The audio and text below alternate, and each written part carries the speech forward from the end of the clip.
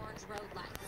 Please keep your vehicle moving at all times when possible and only use your parking lights while in the show if you can.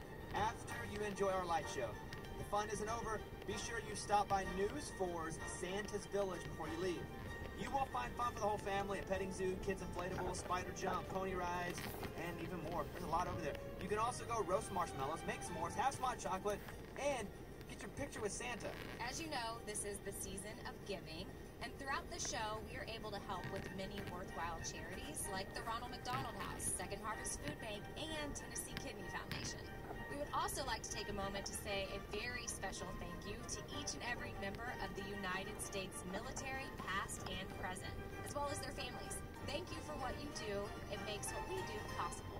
From Amy and myself, Bobby Bones, and from everybody at the Big 98, the James E. Ward Agricultural Center and News 4, Merry Christmas, and really, thanks for coming.